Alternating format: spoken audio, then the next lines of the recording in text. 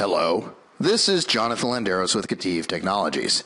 In this video, I'm going to show how we can create a sheet metal emboss using the sheet metal punch tool that you can find inside of Autodesk Inventor.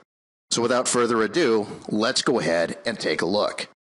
I'm going to start out with this flat piece of sheet metal, and I'm going to use that to generate my iFeature. I can save this for later and reuse it if I ever make any changes. So we'll start out by making a sketch, and I'm going to draw a circle that represents the outside profile of my emboss. Notice that I'm going to name the parameter so I can recall it at a later date.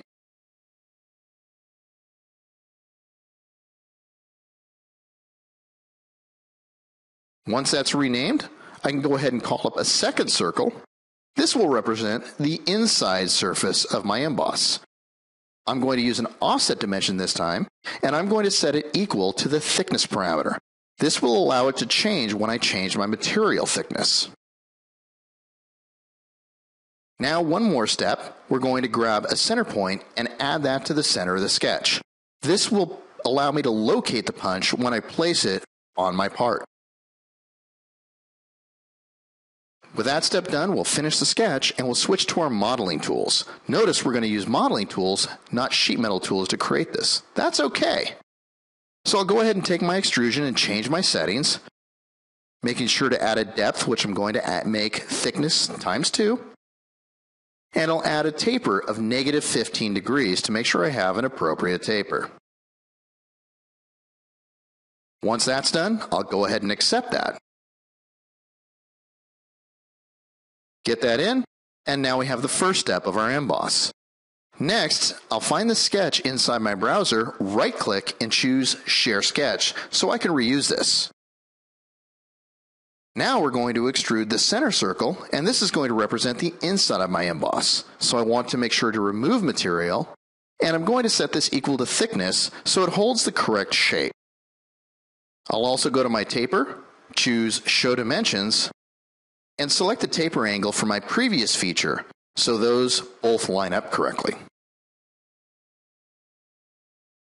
Now, one more step for this feature, we're going to go ahead and add the fillets. Large fillets on the surfaces that would require a large fillet. Notice that I'm going to use the thickness parameter to reuse those.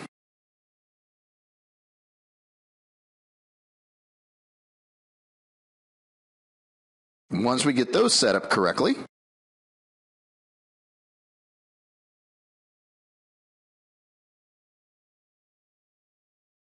we'll accept those, and then we'll add some smaller fillets to represent the corresponding fillets on the inside surface of this emboss.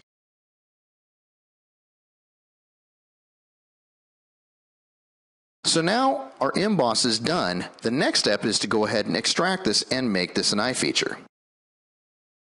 One thing we may want to do is go ahead and test the thickness to make sure that this emboss updates correctly should we change the material thickness.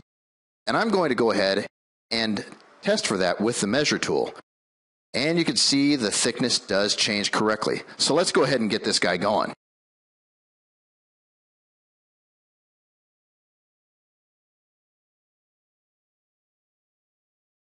So now with him done, we'll go ahead and reset our thickness.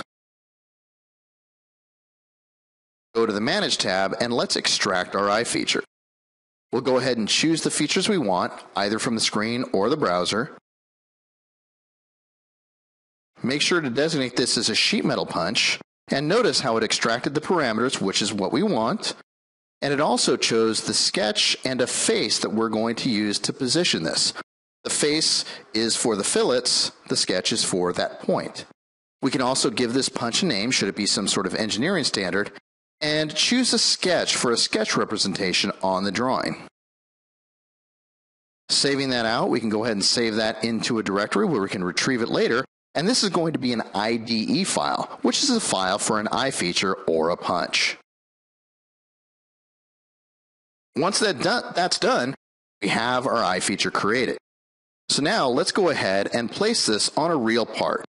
So we have this piece and we're going to place it now.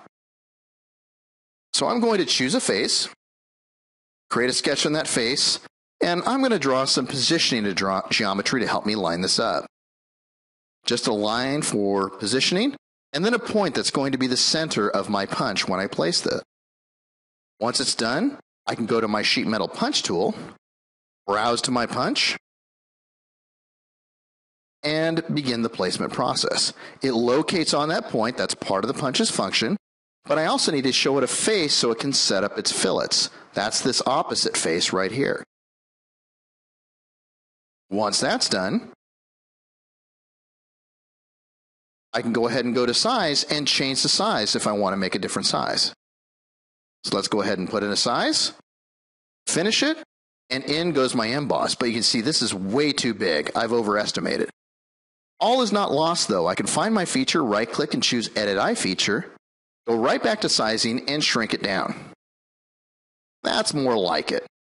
So there we go. A quick example of how you can create an emboss using the sheet metal punch tool inside of Autodesk Inventor. That's it for this video. Thanks for taking the time to watch.